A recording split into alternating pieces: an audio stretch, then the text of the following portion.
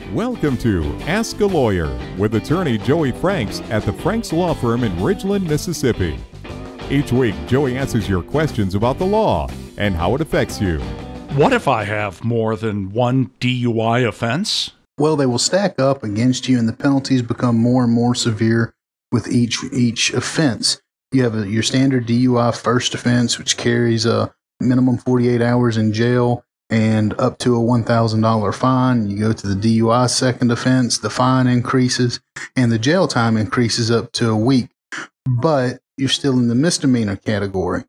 Once you get to a DUI third offense and beyond, you're in the felony category. You're going to go to Parchment for those kind of charges. And it is an extremely serious situation. And I highly recommend that somebody, if they have multiple DUIs, especially if they're close together, then you need to get preferably the same DUI attorney on all three of them, or however many you have, so that they can go ahead and address them and work on them.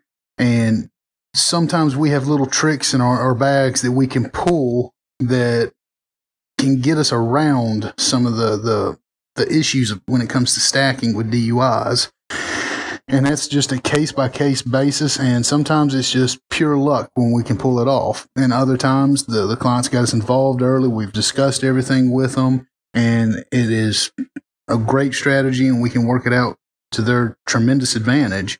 And worst case scenario, if you are charged with a DUI third or subsequent offense, then you could potentially be looking at a jury trial and looking at years in prison. So it's imperative that you get a defense attorney, criminal defense attorney involved in that matter, specifically a DUI defense attorney. So with that being said, can you help me keep my license, and how do you do that? Actually, we try helping clients keep their license from day one. The state they will give you a piece of paper that is a temporary license good for 30 days. When you're arrested, they generally take your license and give you that license. And I always tell clients, you need to get an attorney involved immediately, because the sooner I get involved, the sooner I can enter an appearance on the file, the sooner I can start asking the court to either set this matter for trial within 30 days or alternatively extend my client's license privileges until a time that the court can hear it. If you do not request that, then there's a chance that they could go and send it to the Department of Public Safety and you could lose your license. So from day one, we're fighting to keep our client's license. And second, there's always the option of the interlock restricted license that comes up if someone decides to go the non-adjudication route. And what that is you put essentially a small portable breathalyzer in your automobile. It becomes hardwired to it. You pay a monthly fee for it. And every time you want to crank that vehicle, you have to blow into it, and you have to blow a 0.00 blood alcohol content.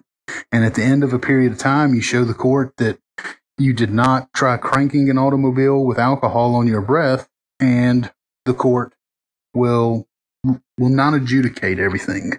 They'll enter the final order, and it's like it never happened almost.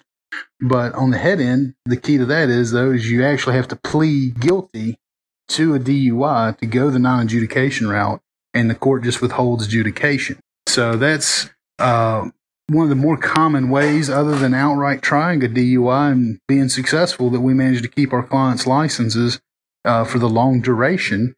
And even in the event an individual is found guilty at their initial trial in Mississippi, you have the right to appeal up to the county court level or the circuit court in the counties where there is no county court. And you get a whole new trial, and while you're doing your appeals, all penalties are stayed against you, which means that it's not reported to the Department of Public Safety, and you keep your license throughout the appeal until we are successful. Okay, so I've been picked up for a DUI. Am I going to sit in jail for a long time? Unfortunately, you are likely going to spend a few hours in jail at minimum. Under no case should you spend more than 48 hours in jail, because that's the absolute maximum if you are found guilty for a DUI first offense that you can stay in jail. Now, subsequent offenses, you're looking at more jail time potentially on the tail end if you're found guilty. But generally speaking, from the time you're picked up to the time you bond out or you're released on your own recognizance, You may see ROR on some documents, and that's what that means, released on your own recognizance.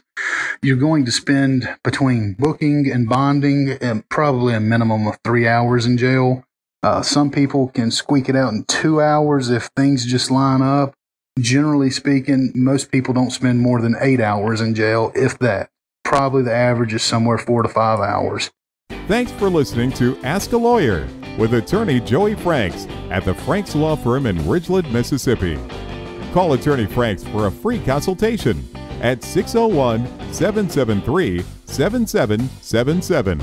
His website is thefrankslawfirm.com.